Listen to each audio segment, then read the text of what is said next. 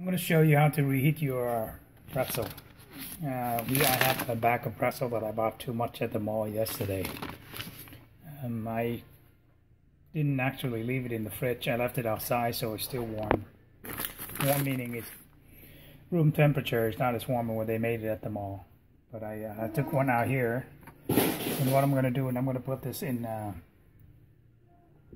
oven, the electric oven, small electric oven that I have. Here's the Bella, which I bought on Amazon. They're fairly cheap anyway.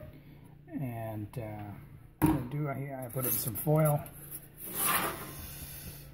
I'm going to take that, I'm going to put it in there, close that up. And I'll set mine to 400 degree, and I'll set it roughly for about 3 minutes. And let's see what it does. And after 3 minutes,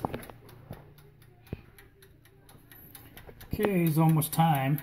So let's see, wait until it's done, and then we'll take it out and see what happened. I've done this before, so it tastes really good when you do it this way. I wouldn't recommend to put it in a microwave. It's going to be really chewy. If you leave it in there too long, it's going to be dry. So you can see it's heat up quite well.